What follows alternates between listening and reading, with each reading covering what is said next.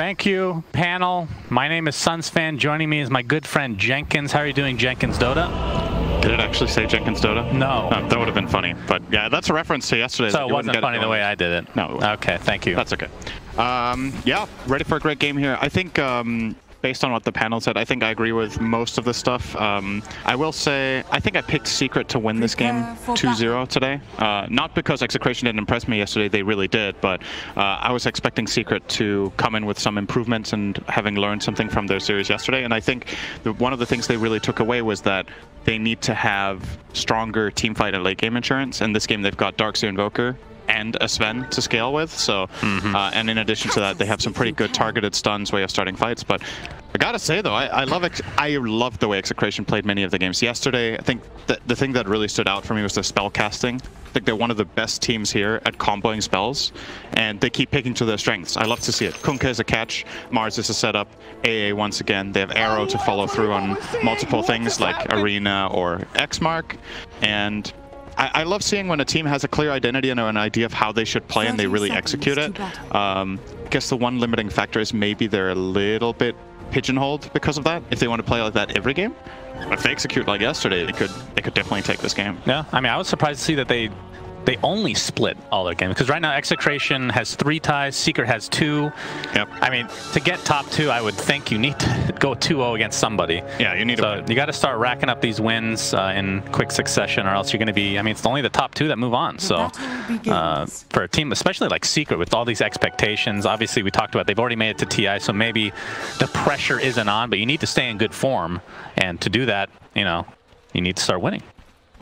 As we're going to see, Yowei is going to be playing the Kunkka mid, which I have been waiting to see. I've heard about a lot of different potential builds. I'm not sure if we're going to see anything crazy, but I think the offlane Kunkka is what I've been hopefully going to be, or what I've been hoping to see in this tournament, where you go for like the Torrent Storm and the Shard, and you go all these weird items that you're not used to seeing in a particular game. But right.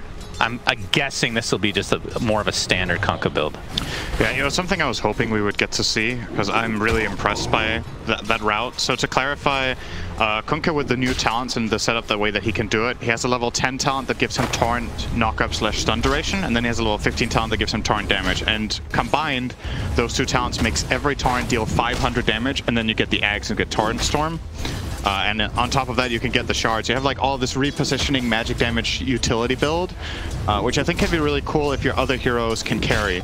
In this game, with a Mars offlane, like you said, it's more likely Kunkka will go for more of a right-click heavy build with something like maybe an Armlet, Daedalus, these kind of items that core Kunkkas will usually do historically to dish out the damage. Well, he's dishing out a lot of damage right now against Nisha, who's already relatively low HP. It's a great Kunkka matchup. I mean, look at the CS right now, 7-4 versus 1-1 for Nisha. So, I mean, he's not Exort, obviously, so last hits will be a little bit more difficult to come by. Well, what are your thoughts on going the Quaswex build this game for Invoker? I think it's decent. If you were to go Exort, I think your lineup would be too slow and too greedy. You already have a Sven, he wants to farm Ancients, he wants to play jungle, and you want someone to pair with your other heroes that want to be active. Clockwork plays well with Invoker, in my opinion, when he goes Quaswex. It's a great setup for EMP. He does a lot of damage with Cold Snap together with Battery Assault. It's a good hero for Hoodwink to play around. Like, basically all of Secret's heroes except Sven really just want to group up and find kills with Invoker. So, and in addition to that, EMP is amazing against non-int cores. And you have Mars, Kunkka, and Ursa. These heroes get EMP'd, that's all your mana gone. Like, their mana pools are like 500 or less on all 3 heroes when you get to that early mid-game stage, so it seems pretty solid. But yeah, he's getting absolutely annihilated in lane. Yeah, it's not remotely close right now. I mean, look at the last hits in general. Right now, XctN's owning all 3 lanes. Even the Mars is having a great time. He's pretty much even with position 1. Yeah, Nisha gets hit by the... No, he will go Invis, so that'll save him. No sentry there for Yowei, but still, crushing this lane. In fact, getting something like that off where you have to walk back to base or wait for a salve to come sometimes just works out into your benefit if you're Kunkka. I mean, the thing about like the Quas-Wex build, you have this regen, but against the Kunkka, he's doing tons of burst. So you could get this kill theoretically if you're Yowie.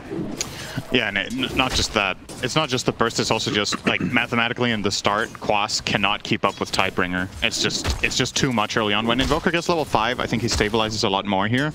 But this is definitely a Kunkka favored lane, and Yowie is playing completely to his strengths. Like he's doing exactly what you need to do. If you're playing Kunkka against Invoker, you ensure the CS every single Tidebringer needs to connect on Invo, and he has to buy a salve, like you said. So not only is he behind by 10 CS here, but he's also expending gold into regen, whereas Kunkka can just buy all these stats with a double bracer into bottle build. Oh man, double brace. That's like an, I'm going to say old skill. That's like a year ago. People were getting this literally every game, and then they nerfed bracers. I haven't been seeing it as much as we're going to see RR inside some cog action from Yapzor. I mean, Yapzor, how greedy can you be on a Clockwork? I mean, when I think of him, I don't think of Clockwork just because it's not really a greedy support. Definitely not. The hero obviously does have farming potential globally with Rocket Flare. When you get levels in that, you can take some farm, and you can push waves and kill jungle camps with Battery Assault, but it's definitely not one of the best heroes to do it with. Man, Nisha is just non-stop getting pressured here, which is... I mean, if you're Secret, do you think they should make some sort of rotation? Oh, as we say that, I believe we do see somebody there, but see if they can actually help out. It might be just ferrying at the bottle there. Yeah. Clockwork level 2 is not very scary. And the thing you do ensure by going these 2 bracers is multiple things. First of all, you have the regen, so if Invoker pokes back, you're still going to stay relatively healthy. And just this massive boost to your flat HP makes it way less appealing for Clockwork to come gank. You saw there's a level 2 Clockwork. If he's level 3, I still don't think they kill. Like, it's just... cutting through 1200 HP with these 2 heroes is really, really difficult. Yeah, oh, Matu. Oh! I thought that was going to connect from Puppey, but not to be, and the right click will be enough. So after all this, First Blood is top lane. Still for XctN though, as they're still doing very well in all 3 lanes, as we can see. Matu 27-0 in terms of CS. We're going to see Zai get pressured out now. I mean, these are pretty tough lanes for Secret. This is the most one-sided first 5 minutes we've had in a game so far. We cast 4 games yesterday. Hey, it's 2K already. 2K goal lead minute 5. Yeah, that's Secret are gigantic. Bodied. Now, one way back, of course, is Ancient Stacks for Sven, which I'm not sure if we're seeing that come to fruition as of yet. But, I mean, there's already a sentry there to make sure that's not getting blocked for Secret, but in that triangle. But yeah, great stuff from XctN so far. I can see a little bit of pressure coming onto Yowie in mid out of Nisha. He's trying to at least stand his ground, but didn't really accomplish much except just do a little bit of damage. And another benefit, just to finish off these bracers, is whenever you get max HP on Kunkka, you just make your ulti that much stronger, right? No, so damage mitigation. Having base HP on this hero is really, really good. Nisha, gonna get X'd. They have an arrow ready to connect. This is problems. Yep. No mana on Yowie, but it's not really going to matter too much as more rotations come in. So an easy kill to add insult to injury. BDZ is just going to get barely pressured here from Yapzor. Rune is bottom. It's an illusion as we see bot lane Zai getting chased by Palos, who I believe has that Orb of Corrosion. So yeah, this is looking very rough for Secret. Not exactly what I was expecting to see.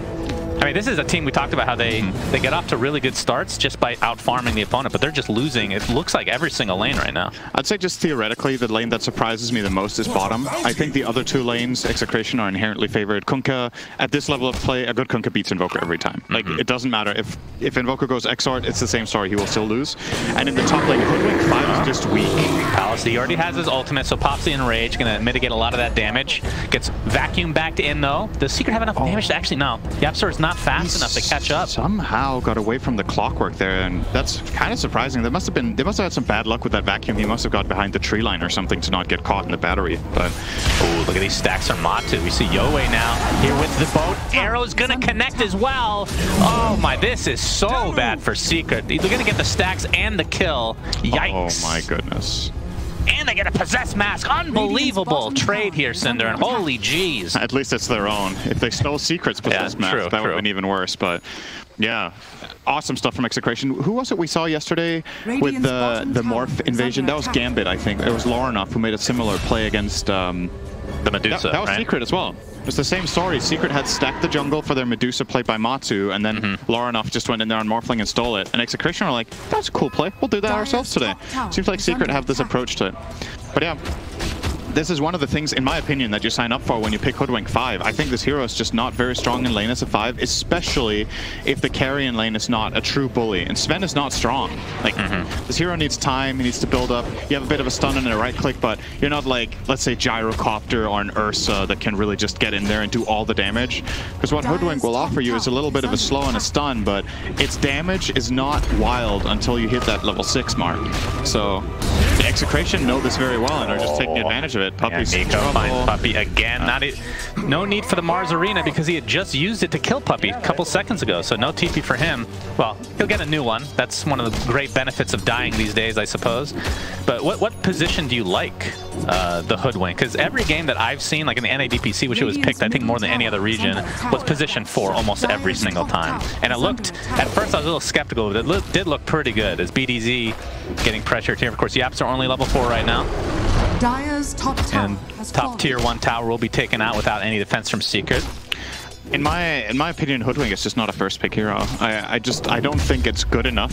I think it has too many weaknesses against specific heroes, like heroes that cut trees, heroes that have a natural way of being mobile, like fast traveling, or heroes that are strong in lane. You're seeing some of the weaknesses already. Arena. Zai's in quite a bit of trouble. Into the arrow. Great setup. It's going to be more than enough damage to take out Zai. Now the tier 1 tower does fall. Actually, no, they defended it with just a little HP here. Is Yapzor now gonna find the arms of Yowie with that X into boat. Nico will not fall for this, so it's gonna be a 2 for nothing. Feels like XctN's just getting literally everything they want. Yep.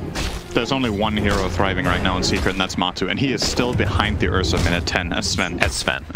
Because his big stacks got largely stolen. He did get some of the first stack before he got killed by the boat the previous fight, but yeah, XctN is just doing everything right. It's what I've been talking about. They're just doing such a good job rotating and casting spells off each other. That was what impressed me the very most with them yesterday. It wasn't like the drafts are solid. They're not like super creative or innovative. They just work. Like, it's heroes that combo, it's heroes that have stun, it's good lanes, and then they just execute. It's nice and it's straightforward. It's very easy to understand as a spectator what they're trying to do.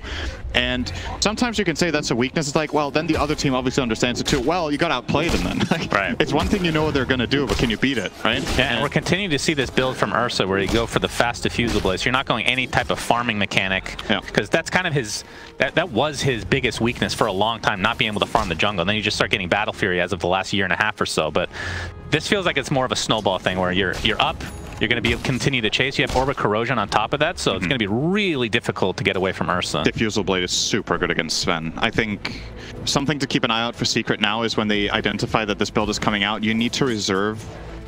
I think you need to reserve the Surge for Sven. He has to be able to reset out when he gets diffusaled, because it's one of the few carries that Sven can't just fight head-to-head if they have similar net worth at this stage of the game. Like, Ursa's going to just destroy you. You're not winning the trade. Whether you have Warcry on or not, it's going to be too much, so... Nisha already expended the tornado. Yowie is here. He's going to get hook shot. AA Blast is coming. It'll connect on basically nothing there. The boat comes out. It's only going to connect on one in the meantime. This will be a big kill for Secret. They have strength in numbers, so they do take out Yowie, and it looks like it'll stop there. But Matu did pop that out. We'll see if they try to go for some more. Maybe there's some stacks in the jungle for him. Yeah. Good call from Secret. That's the kind of move that you don't have very much time to make, but Kunkka was just out of position for 2 seconds there, and they immediately pounced on that, so very nicely done. They're going to try to snowball a little bit off it. Immediate follow-up smoke. No hookshot now, of course, so I'll have to do it the slow way with engaging, and I don't think they're not really primed to find anything here, but they're at least going to get out some vision. Yeah, what do you think? Like, when that hookshot is down, they don't really have much initiation. No, unless Darkseer goes for some, like, a Blink Dagger build. Yeah, and I will never really consider Hoodwink a cache. It's like, she's a really good follow-up, but it's not reliable, right? You have a spell that needs to be around trees. It has a projectile that is relatively easy to dodge. The great thing is you can place a tree, Cinder. I don't know if you know about that. It takes so long. I know your favorite mechanic in the game is the fact that you can eat the tree from a bushwhack and it takes off bushwhack. Yeah, I think that's completely unnecessary.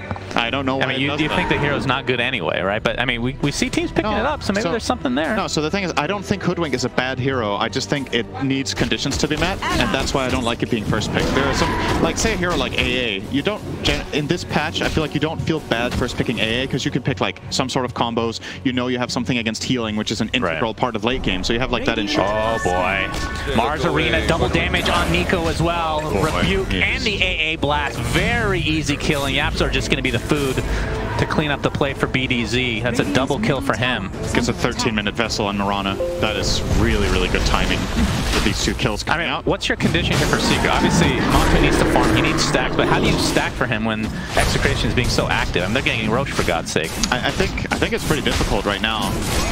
If the lanes go this badly and the enemy team is just running at you like this and take the top tier 1 tower, your options on the map are very, very limited. The way I see it, you got to try to get Sven a BKB before you fight even. I don't think... Oh, he's farming enemy jungle. He's got caught. X marks into boats. TPs are coming as well. And this is going to be a very, very easy kill, again, for Execration. That guy diffusively just go to work. He just absolutely slapped him. There's nothing he could do. That didn't really look like a slap, but maybe we come from different backgrounds, Cinderin. A mauling. Yeah, that's more like it. I mean, have you seen a bear in real life? They don't slap. We don't have bears in Denmark. Oh, that's interesting. Tell me another interesting fact about Denmark. You know, we're making a joke that in America we call it Danish, like pastries, just Danish, and you guys just... We call them Vienna bread. Yeah, you call them Vienna bread. It's very odd. Nobody wants to take credit or responsibility. Hookshot actually connects with the cogs there. Aegis down. Yeah, the ult from Puppey, that's the Aegis.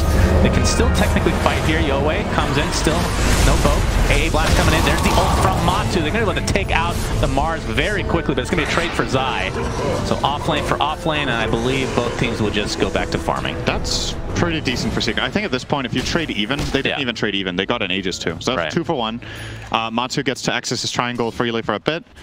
So that's a little bit of a breather for Secret here, a little bit of space. Yeah, they definitely have some work to do. So I'm still... Hoodwink is really a hero. I've played it quite a bit, right? And the reason... What I think about it is that the primary reason it gets played more successfully on average as a 4 than a 5 is that, in my opinion, the 5s are... It's more important that you have good laning presence. Whereas for the 4s, in a lot of matchups where you have another 4, there are some 3s in the game that are relatively self-sufficient. Like, let's say you're playing Hoodwink with, I don't know, a Centaur, right?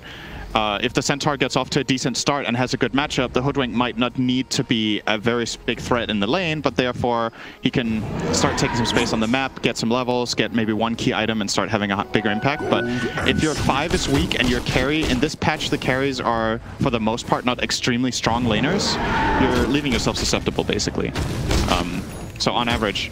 The other thing is a lot of the offlaners combo well with the Hoodwink because they have kill potential, right? Like the Centaur again being a great example. You have a lot of spell burst, you get kills.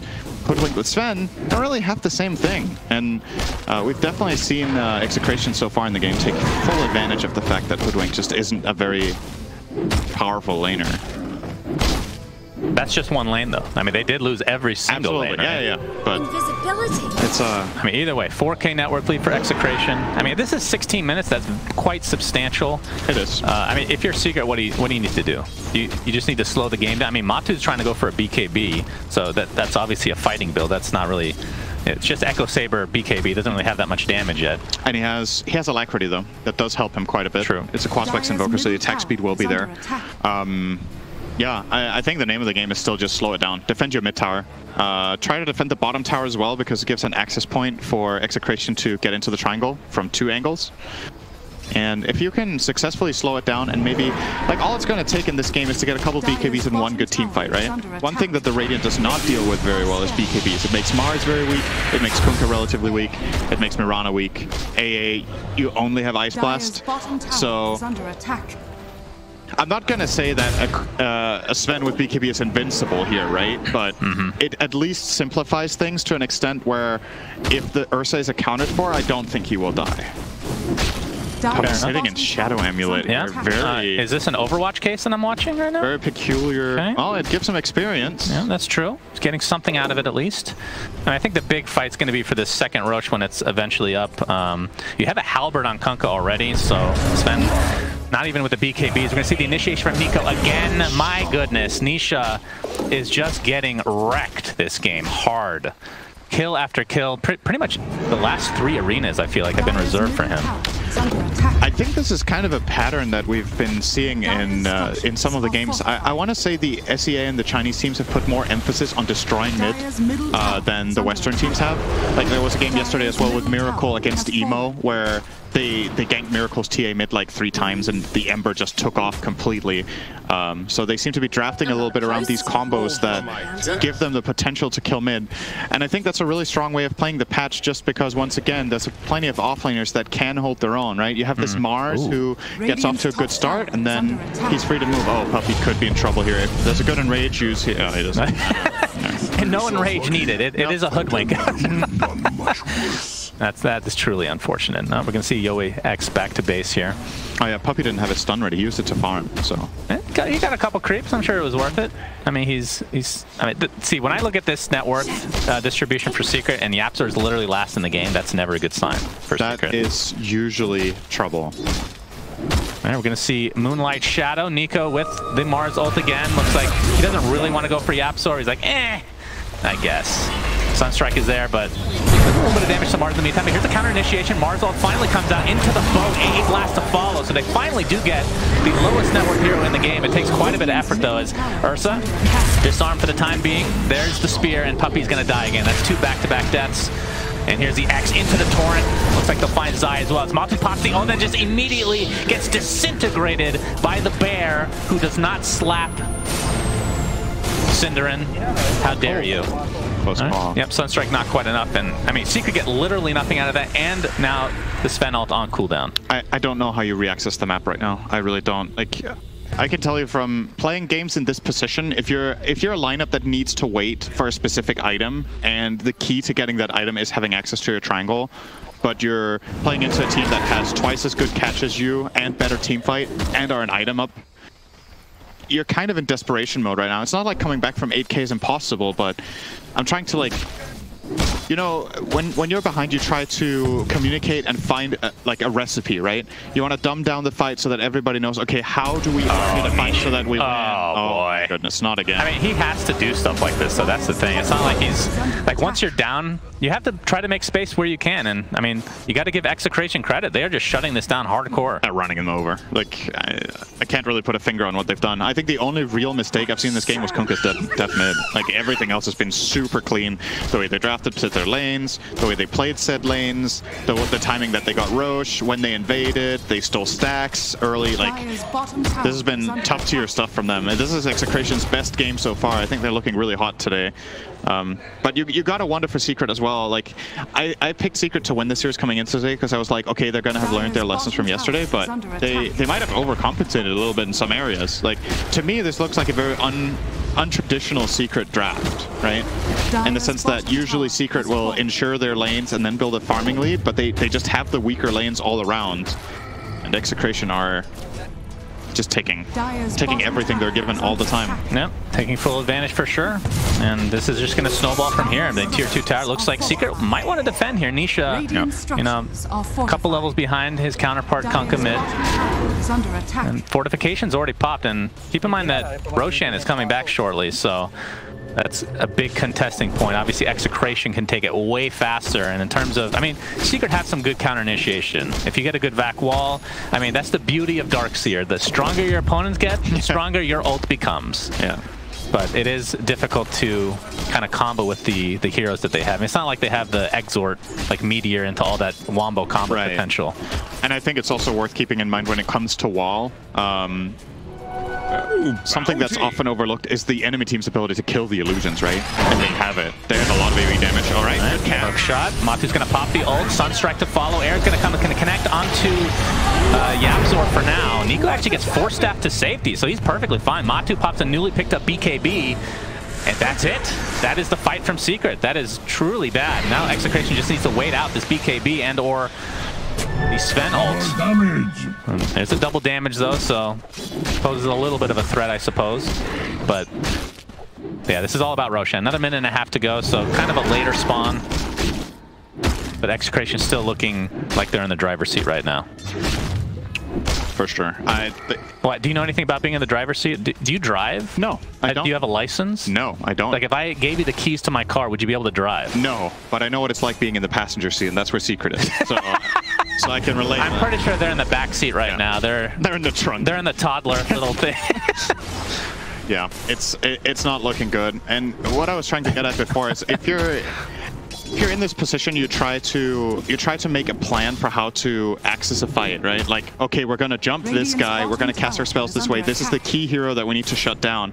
I'm looking at Secret's strategy, and I can't really come up with a very good attack plan right now to entering a fight, right? Yeah. Like, who do you go on with who so that it's successful? When you're playing into boat, you're playing into the BKB, you're playing into an Ursa that's just killing everyone. Moonlight Shadow is a problem. You have to be able to handle getting ice blasted on your carry basically when you go in, because I mean, what do you think about like Secret's lineup? I mean, it's easier, you know, this is hindsight 2020 stuff, right, but like their initiation relies on Yapzor, who is the least farmed player in the entire game. Like, how much of a factor is that? Because he's going for Aghanim. Imagine he had Ags already, which he normally would probably around this time. That gives you double initiation. It gives you so many more possibilities.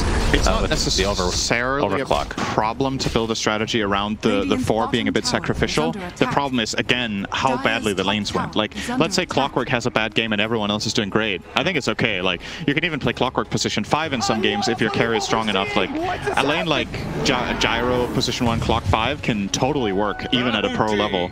But again, recovering from this tough of a start against a team that has so much catch and so good spell casting is always going to be a major challenge. And I mean, look at Zai. He has a pipe. That's it. Yeah. This is not normal farm from Secret, that is for sure. And they don't have good physical mitigation, right? Like these Kunkka Cleaves, the Ursa are the Rebuke. It's definitely we have a smoke from Secret, and well, the Mirana ult as well, but they're going to catch out the Mirana, so they start this fight out 5v4, and of course Roche is up, and they have to go for this, I feel like. And there is a buyback available on a Mirana. Yep. They're going to take a risk here. This could Palos jumps in right onto Nisha, absolutely destroying his butt. Goes in, Biz doesn't have any vision for now, finally finds it. Nico with the Marzal just to ensure that they take out that pesky Invoker. Mirana did buy back. They found the AA as well, so this is now technically a 4v4 as the arrow does connect on Matu. Expect a buyback here on the Invoker potentially. The Ghost Ship coming in, connect into the Spear as well. They have more than enough damage. And with the dust, Matu finds his way to the grave, and now XctN can do whatever they want. Still buybacks available from Secret, but they're not going to expend them. So they can find one more kill and likely Roche to follow. I love watching XctN spellcasting. It's like a well-oiled machine. It's so good to watch. Do you know anything about a well-oiled machine as well? I do. I have been in the passenger seat of many a well-oiled machine in my life. I see. Interesting. Yes. Now, well, what's so beautiful about it is you have a lot of car references, I noticed. It's interesting. Machines don't have to be cars. I know, but that one, when you think of a well-oiled machine, you think of a car. At least a normal human does. As wow. All right. Well, he's actually going to tick out in the fountain with the ice blast. I don't know. I think of a machine, and a machine could be a lot of things. So when you say a well-oiled machine, you think of a coffee machine? Is that what you're trying to say? A meat grinder. A meat grinder. Yes. That's very specific, and it actually speaks volumes to your person. It makes a lot of sense now. Yes. Your upbringing. Yes. As Palos, well, we have the Aegis, we have the Shard now, so anytime he uses Earthshock, he will get a 1.5 second enrage buff, which, again, we talked about this yesterday, I think is a top 5 Shard in the entire game. Very good. Extremely good. I mean, it's always nice to, like, when you get the second rush, you want to give it to your carry or your mid, typically. Usually, yeah. But sometimes there's there's better shards to give it to, technically, right? But this is the best shard, and it's on your carry, so it works both ways here.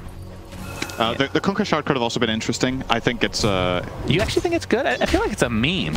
It's really, like, I feel like on any hero where you just get an additional ability that has damage and repositioning potential, that's powerful. Right? Yeah, but the repositioning could, like, screw everything up, right?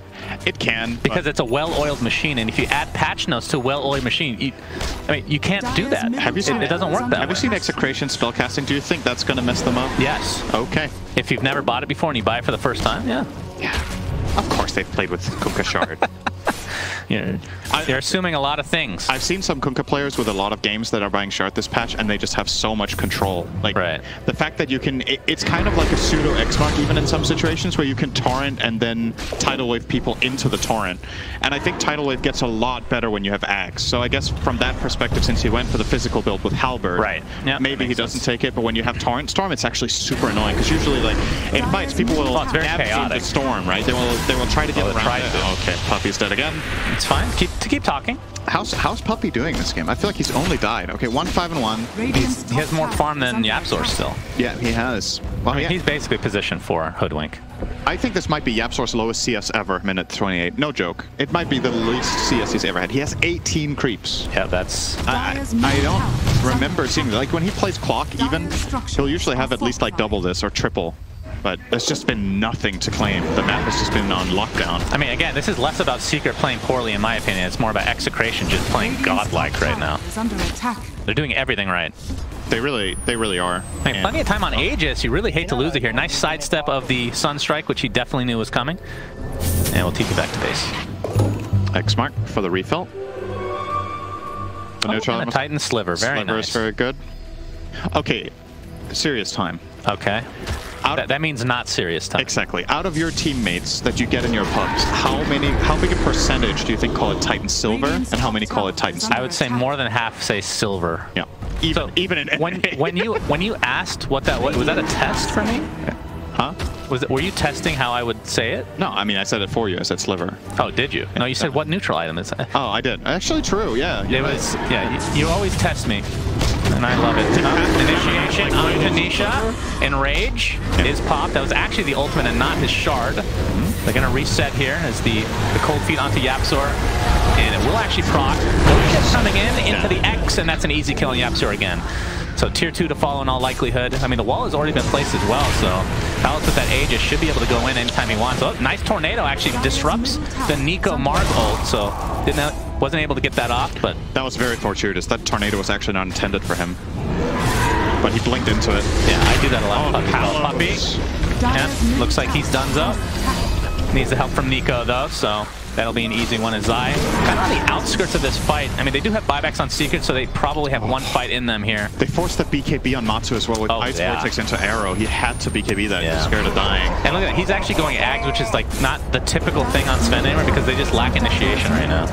I mean, typically, if you're going to get that, you want a lot more farm first, right? It feels like kind of a desperation mode, which obviously pretty understandable. They need the big combo, right? They need vacuum into Stormhammer, and they need the moment that Stormhammer connects, they need a big amount of damage. So that Crystallis. Oh, here's the Mars ult onto 2. No BKB for Mr. Matsu. The Ice Blast will finish him off. Yapzor next on the list, and this is a huge stop in XctN's favor. It's going to be a 1-0 start for them. Again, both teams have split every single series they've played so far. And they both desperately need a 2-0 at some point. As Nisha, they have the vision, and they have the kill.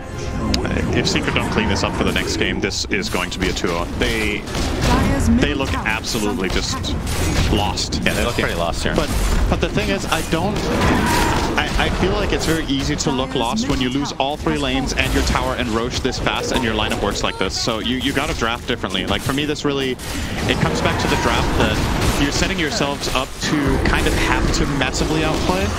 Whereas XctN, if they perform their strategy well and do the lanes well, which I think they overperformed, maybe not necessarily for them, but they won probably by more than I would have expected on average in these 3 lanes, especially bottom. Like the Ursa was 1,000 net worth ahead of Darkseer minute 6 or something. It was pretty crazy. If you're going to show up like this today, Secret really need to get back to the drawing board. And I think what they should adjust for game number 2, they need to have stronger lanes and they need to be able to fight them head on. Like they actually just have to. Well, they're going to hold on for one more potential Wombo combo. Matu about 1,000 away from finishing up his Ags. So he'll be able to travel with his Stormhammer. He almost needs to do it on his own, though. Invoker's damage. I mean, even with that, I mean, again, obviously they're severely underfarmed, but just a Crystallis, that's not really that much damage. Spear will miss. AA Blast coming in, though. Matu getting chased. Yeah, he's inside the arena now. And this is going to be a relatively easy kill. The BKB is popped by Palos. And he just absolutely crushes them. Buyback onto Matu. So the dreams of an Aghanim Scepter are long gone. Vacuum into basically nothing. Boat actually hits 2. And it looks like XctN wants to reset now that the buyback has come to fruition for Matu. And they could They technically could go back in if they really want, but they have expended most of their ults here. Let's see if Secret can find any outskirts here. All right, Bushwhack connects on one. I think Execration. Yep, X marks into, yep, BKB for Nisha. And yet another BKB usage just to run away. That feels like the whole game has been like that for Secret. Defensive BKBs, can't use it to fight. Yeah. Not able to really connect on their, like, the quote-unquote combo, or wombo combo potential.